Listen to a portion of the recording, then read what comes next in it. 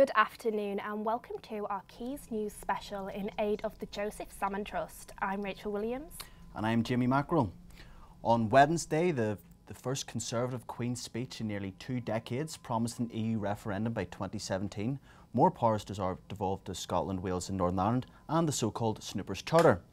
Joining us in the studio is our political correspondent, Oliver Mackenzie. So, Oliver, what will these bills mean? Well, you've pretty much just hit the 2 key issues on the head. The devolution, Scotland, Wales and Northern Ireland getting the first national bills in their history. Scotland will get public spending over 50% of its annual budget. And also the European Union, we now know that there is going to be a referendum on whether we stay or leave. And this EU referendum then, what are David Cameron's options for that referendum? Well, we know there's going to be one. The question is now, when is it going to happen? Because before the election, as you remember, David Cameron said he would not actively seek a third term.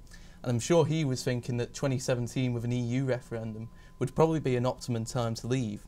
However, with some backbenchers calling for 2016 now, bringing it a year forward, he might sort of shift it a bit further forward, alter his plans to silence his backbenchers and enable a more smooth transition of power for a next Prime Minister, say if that was George Osborne or whoever, we couldn't speculate at the minute. And what else came up in the Queen's speech then, Oliver? Well, the other major issue was welfare reform. If you remember, the Tories promised £12 billion worth of cuts before the election, in context probably to negotiate off of another party to form a coalition government. Of course, now we have a Tory party in full form, and those £12 billion worth of cuts need to happen from somewhere. Pensions have been ring-fenced, so that really sort of leaves child benefits, child tax credits to be cut. Whether the Tories will actually go for that and bring back this nasty party connotation, it could happen, it could not. They might sort of drift to the right a bit, and that might happen. Okay, no problem. Well, thanks very much, Oliver, for that. And we'll have more on that at our 6 o'clock bulletin. Full employment was an ominous message in the Wednesday's Queen's speech. But what would full employment mean? Gemma Crozier reports on the rise of zero-hour contracts and their effect on insecure working conditions. Tough economic times, most people just want to secure work to pay the bills each month. That may mean working under a zero-hour contract. Over 1 million people are on call to work for a company as and when they are needed. Across the region, thousands of workers face a daily struggle with no guarantee of work. Sinead has been on such a contract for the past year, working as a singing teacher in the northwest. I can't for definite say that I can do things. I've got to be so careful regarding that. I've got this much left, I might not get paid for another 28 days, I've got to make that last May. I can find it quite hard because from day one that I send my invoice in for the work that I've actually done, there's 28 days from then onwards that I could be paid. Recent figures show 1 in 5 employers are using zero-hour contracts. Among them are Boots, Buckingham Palace and Sports Direct. The oldest and the youngest are most likely to be employed on zero-hour contracts, and 14% don't have enough to get by on them. With the elections just around the corner, this issue has become a talking point. I don't think they're very fair on the people which have to take these offers up. Say you got like 16 hours and they dropped it to 12 or say 8 hours, then that parent is then maybe the tax credits will get affected. Because I'd like to actually know if I have hours or not, whether or not I have to wait, because you never know if I could be lying on next month's rent or something. Whether or not these contracts are a reflection of our economic times, zero-hour contracts are set to become ever more common, particularly to oldest and youngest in the workforce. Gemma Crozier, Quays TV News. A University of Salford co-commission was part of the new arts venue Homes opening exhibition. The £25 million Arts Centre had its official launch this week, with train spotting director Danny Boyle speaking at the event. The film, called The Most Cruel of All Goddesses, joins other commissions at the merger between the Corner House and the Library Theatre Company. New Chancellor Jackie Kay welcomed the collaboration between the university and Home. in a unique and different way, I hope, and I'm just really excited to see what the conversation will be like between the University of Salford and Home, how we will jointly help and support each other to do the things that we all believe in very, very firmly, and that is put creativity at the very centre and the core of our being to make all of our lives richer and all of our lives fuller. Now, the Bank of England is searching for a leading figure in the visual arts to replace economist Adam Smith on the £20 note. People being asked to nominate are deceased artists including architects, designers, filmmakers, photographers and painters to grace the currency. Famous Salfordians eligible include artist L.S. Lowry and A Taste of Honey playwright Sheila Delaney. Nominations can be made on the Bank of England website and they close on the 19th of July. Manchester City Council bosses have defended spending thousands of pounds dealing with a homeless protest in the city centre for a number of weeks. Activists have been camping outside of Albert Square and St Peter's Square after the Town Hall have cut £2 million from its homelessness funding in the last year. Our reporter Alex Worthing visited the camp to investigate. The amount of men, women and children being put out onto the streets is on the rise. Cuts to various government funds means that the number of homeless shelters are in decline, not only in Manchester but across the country. Well, these guys need homes. I mean, there's been an increase of 50% in homelessness in the last 5 years in Manchester. Now, whether that's to do with cuts in public funding or whether it's the approach of the way we deal with homelessness that needs to change, that's something that needs to be worked on and strategies need to be developed. A scheme set up to help people cover some of the cost of housing, known as DHP, has been cut. In the North West, spending has been reduced 7% from £15.5 million in 2013 to just over £14 million this year. Response in different areas is so different. Like Manchester's the worst in all over the UK. In Glasgow, you're out for one night, you get to be home the day after. I've heard a guy told me to go to Belfast. Yeah. He said if I go to Belfast, I'll spend one night on the streets. Like the next night, I'll be given a place. One night out only. We approached Manchester City Council for an interview, but they declined to comment. One charity believes that derelict buildings like this one could be converted into shelter at little or no cost to the government, which would see hundreds of people put back into accommodation. Alex Worthing, Quays TV News. Greater Manchester Fire and Rescue Service took on the opportunity to remind Coronation Street viewers on how to tackle house fires.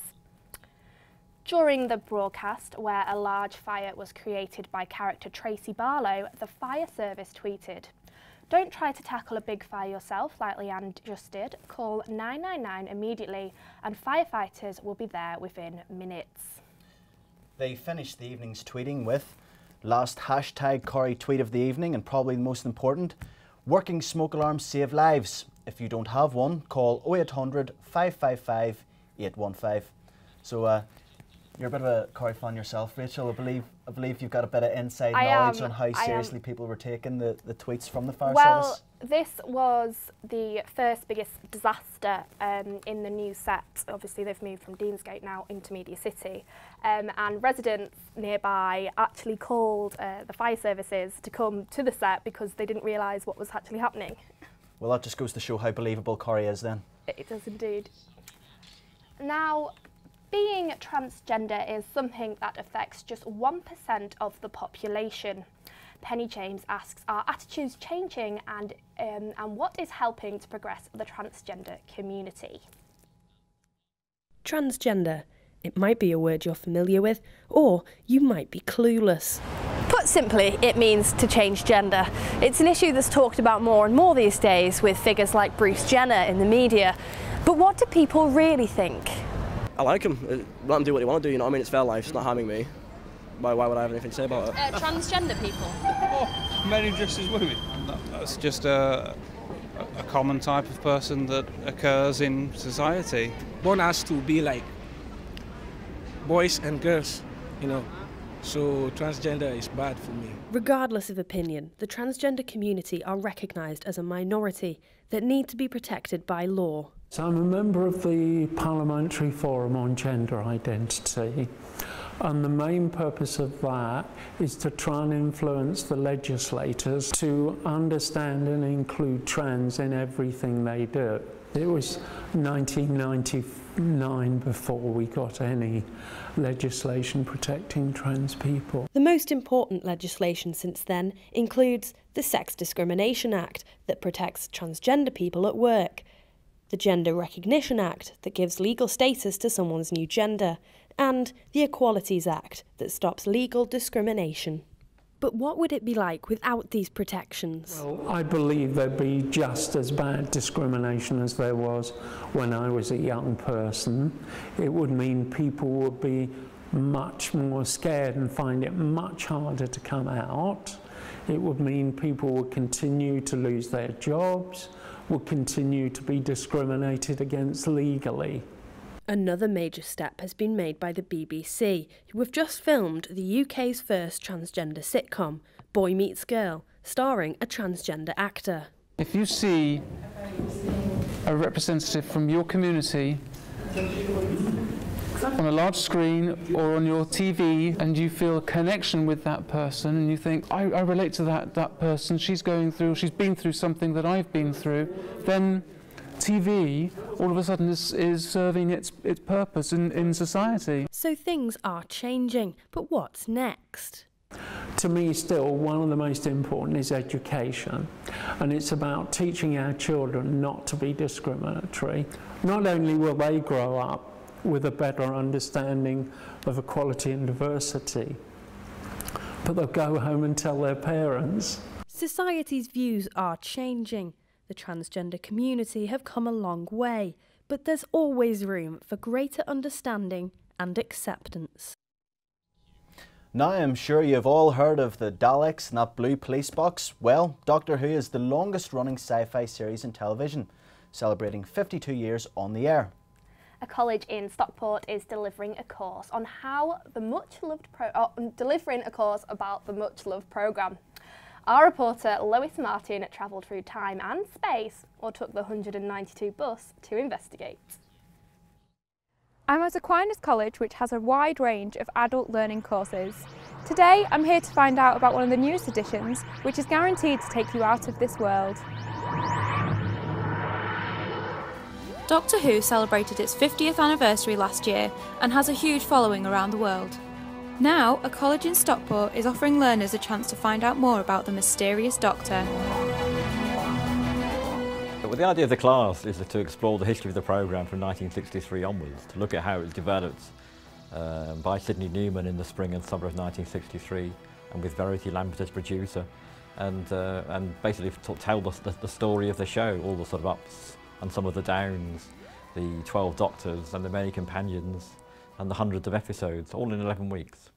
Michael's been teaching here for a couple of years now, doing the Radical Women's History, which he's an expert in, and we thought it would be nice to do something a little bit different. And he came to us and he said he's got all these different ideas, and one of them was Doctor Who, and we thought, why not? I can imagine there's a lot of Doctor Who fans in the local area and in the world who'd be keen to sort of come along and see what he's got to say. Total extermination! Each week, students explore a different Doctor's era. Well, we find it's interesting, it's not just the stories that we're concentrating on, we're finding out behind the production and the inspiration behind the conception of Doctor Who. Lois Martin reporting for Quays News from the TARDIS. We're now a third of the way through our 15 hours on air in aid of the Joseph Salmon Trust, and I'm sure most of our crew are running on caffeine. It comes as no surprise that Tom Deegan is reporting on the new coffee shop in Oldham. Pay a visit to your local coffee shop, you might expect them to be looking for profit. But this coffee shop, set up by drug and alcohol treatment service Acorn, is very different.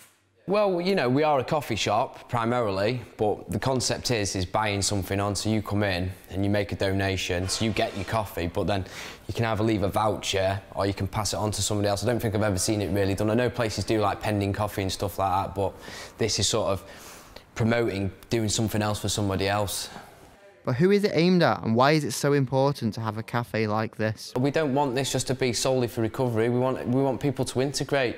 We want people, you know, normal people, to come in and, you know, and see what we're doing here. It's not like, oh, this is a recovery cafe. It's a community cafe. So we want everybody out of the community to come and use this space. You know, whether they be homeless, a drug addict, or someone who's working as a solicitor down the road, we want everybody to come in here. Jimmy Carter, a volunteer, explains how the cafe is helping him. I'm learning new skills, I'm learning, meeting new people, and it's a fun environment, it's friendly people. Do you think more places in the UK should adopt to this? Definitely, yeah. You know, it's something that we're already looking at sort of developing. We're looking at sites over in Bacup. You know, we're primarily in the northwest, and we'd love to be sort of get this place running and doing well, and then look at Manchester and look at all other places. With all the coffee shops I've been to, this is definitely something different. Thomas Deegan reporting for Quays TV News, Oldham. FC United of Manchester will be celebrating their 10th anniversary with a friendly against Portuguese club Benfica. The club formed in 2005 against the Glazer takeover of Manchester United. FC United will be hosting Benfica in their new £5.5 million stadium, Broadhurst Park. Kick-off is at 7:45. I think this shows what football supporters can actually do when they have a vision of something different and when they come together with a common purpose. I mean, I think, you know, that commitment of the supporters to actually get this facility developed shows that you can actually achieve something when people come together, when ordinary people come together and try and make a difference. Well, some FC United fans have had a bit of fun at promoting the game. They have dressed statues and monuments in the city centre with FC United hats and scarves. I didn't realise that Abraham Lincoln was a Reds fan. With craft beer and novelty brewing rising in popularity, one Salford entrepreneur received a £10,000 grant to start his own brewery. With a twist. Lewis Smith has more. These warehouse doors may not seem out of the ordinary, but behind them lies a brewing laboratory to tickle the taste buds of any fermentation fanatic. Meet Aaron Dark, the mastermind behind a unique drinks company selling alcohols made with all natural ingredients. In October, Aaron won a £10,000 grant in the Ideas Town competition, money he's now used to establish his own brewery. This entire space here, which is in sort of a brewer's, or start-off brewer's mind, is perfection. It's got good water access, it's got electricity, wide open space. It's, you know, without Test Town, this sort of push forward would not have been possible. Aaron sources his own unique ingredients, exotic honeys from around the world, rare malts, and even his own yeast compound to create something slightly different from your average tipple. Look at the colour of that though, it's fantastic. There we go, have a smell of it. Even the brewing process itself is different to his commercial counterparts. Hops that I use probably about maybe 40 times more hops than what your sort of standard brewers like Boddington's or you know, any sort of the Royal Brewery, a place like that. They don't really use that many different types of hops. So the idea here is that we can create so many different types of flavours. Like I've got 8 different types of fermentation vessels, and I can turn those over quite quickly with different flavours. But also, people like a sort of small artisanal scale, and they're more willing to try different things. Aaron has already seen great success with his range of meads and gins, and even the world's first mead champagne, but is looking to develop his company even further. Hopefully by September, I'm looking to have 5 employees. So I want to try and do a lot more in the local area, because I want to try and use as many local produce as possible. So if I can do, I want to try and build up the local area to build local produce. And just like everything in Aaron's brewery, even the name is slightly unusual. Okay, so it's a bit of a difficult name. So it's a Zymagorium. Basically, it's a merge of 2 words, which is Zymergy and Emporium. So next time you go for a pint, you might just find something a little bit different, as a Zymagorium looks to take us into a brave brew era. Lewis Smith, Quays TV News. That's news for now. Thank you, Jan. Goodbye.